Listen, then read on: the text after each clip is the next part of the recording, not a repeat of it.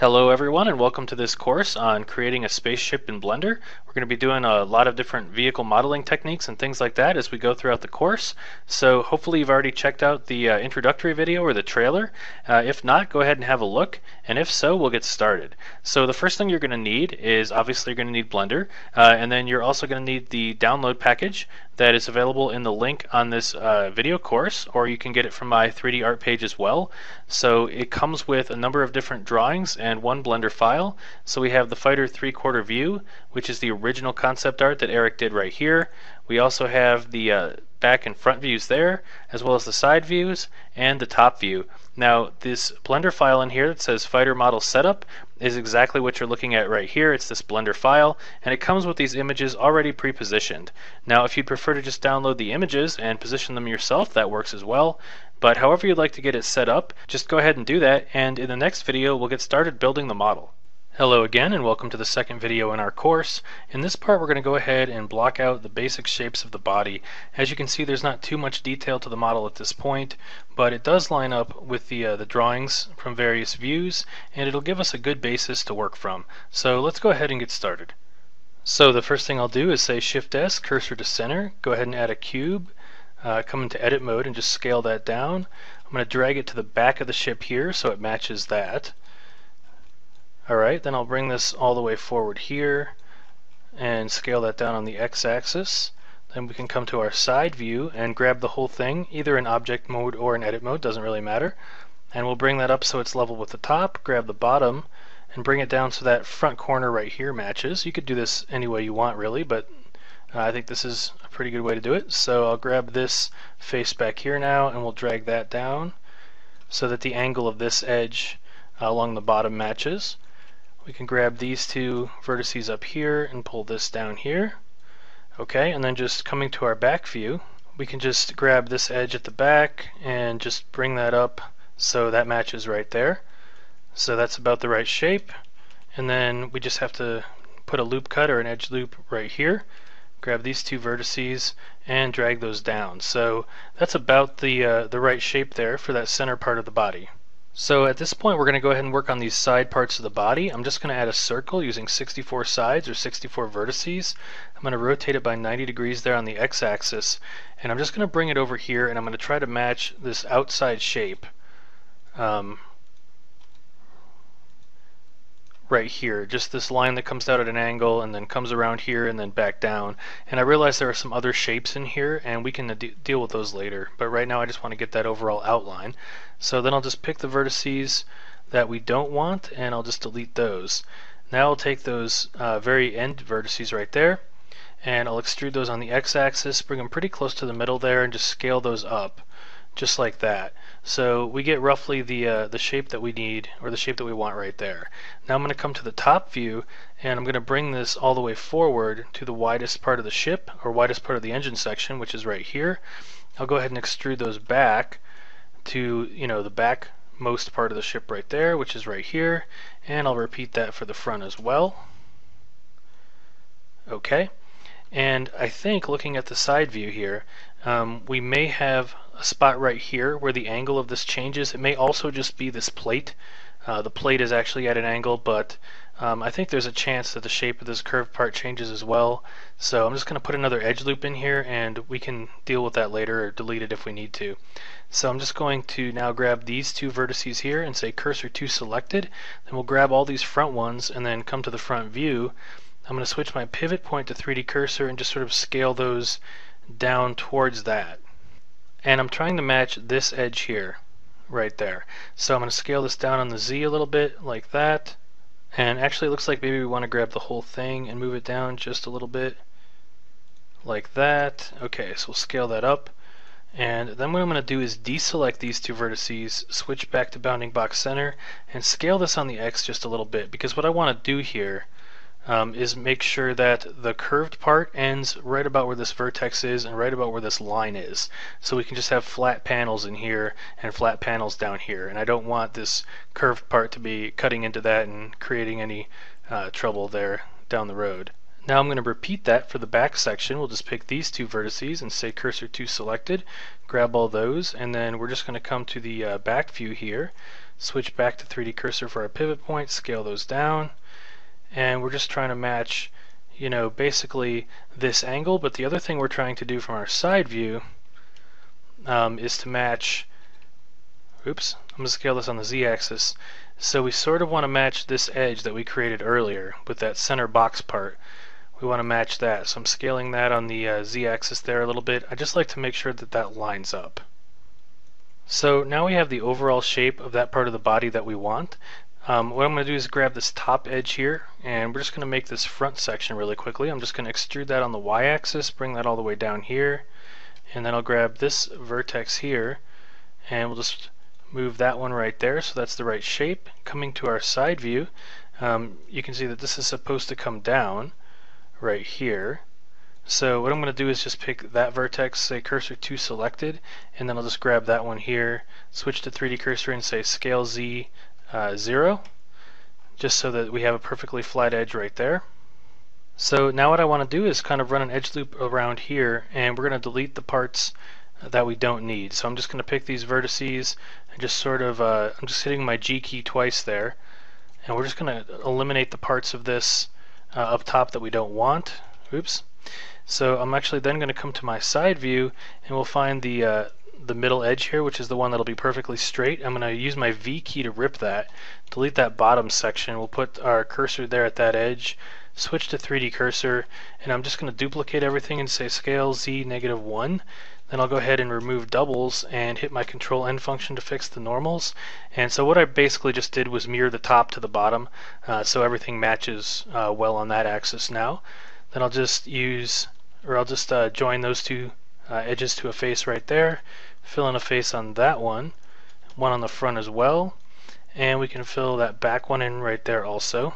Now it looks like this extrudes a little bit past that main body, so this is one of those times where you can just grab this edge. Even though we matched it up with a drawing earlier, just pull it down a little bit there, so it sort of matches up there. The top looks pretty good, and the back looks pretty good as well. So now let's come back to this object here, our main body there, and we're just going to run a loop cut down the middle. I'll rip that with the V key. Then what I'm going to do is just grab these edges again and put my cursor there, tab out, and I'm going to say set origin to 3D cursor.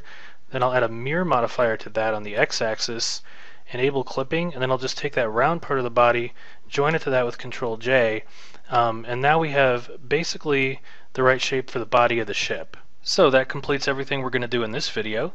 In the next section, we'll go ahead and work on the wings.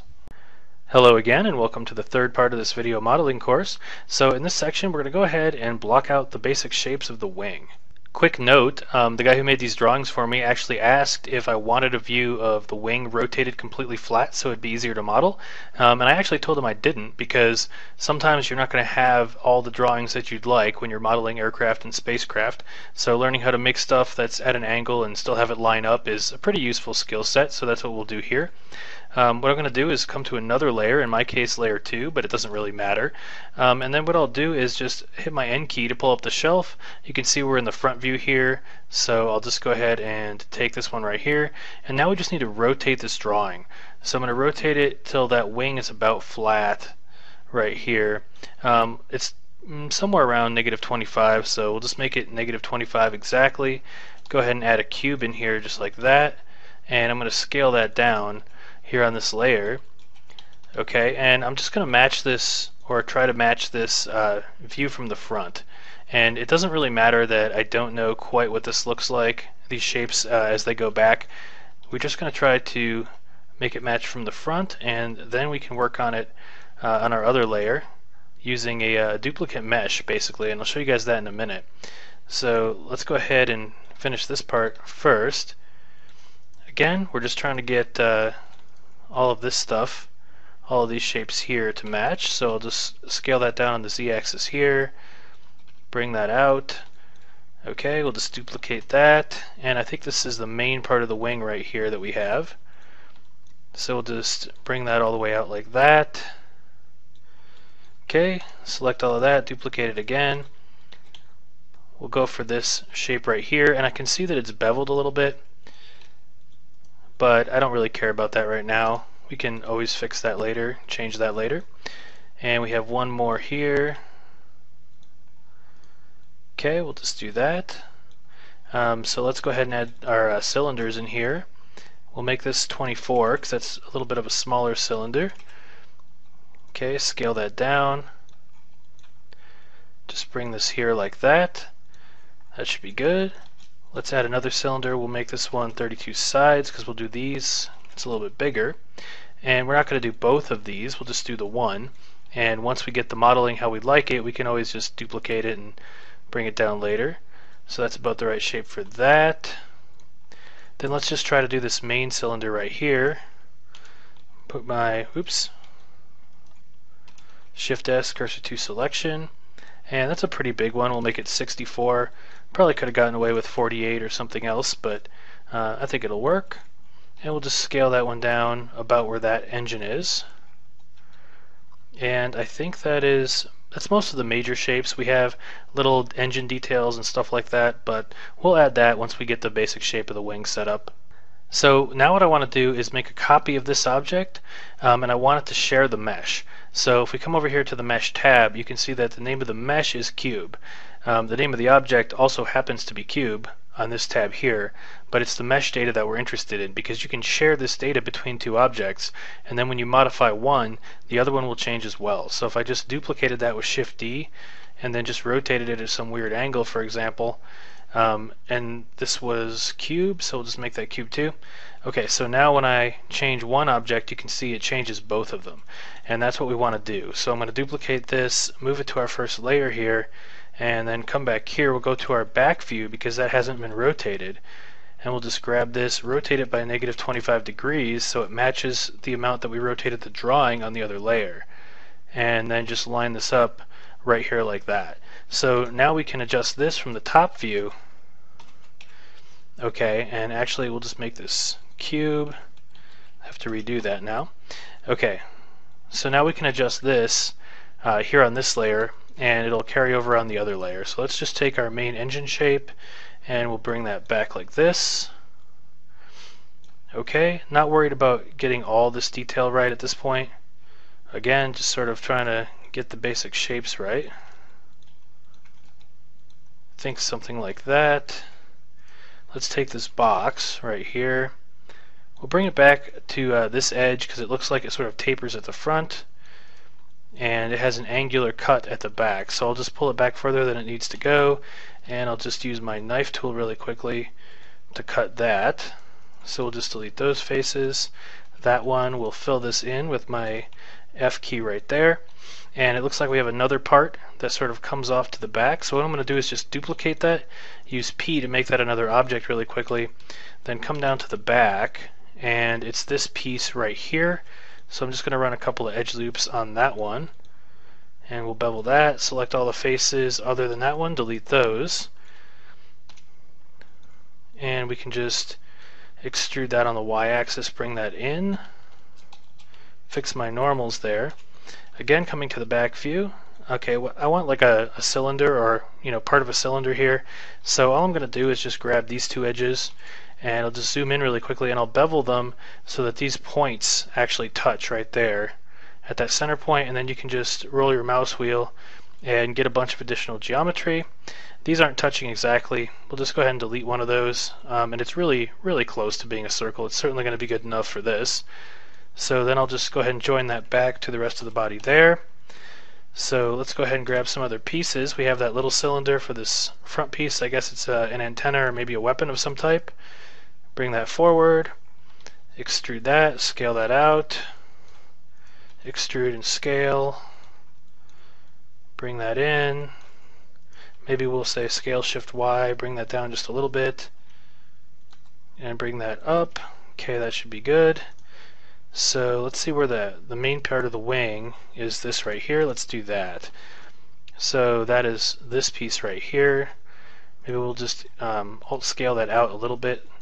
Okay, then we'll just take this face to the point where the angle changes, which is here. Then extrude that all the way out on the x-axis. I can grab these two vertices and just hit my G key twice there. Move that along that axis, which is what we want. So let's see, this part is this sort of tapered or triangular section here. We can bring this box back here.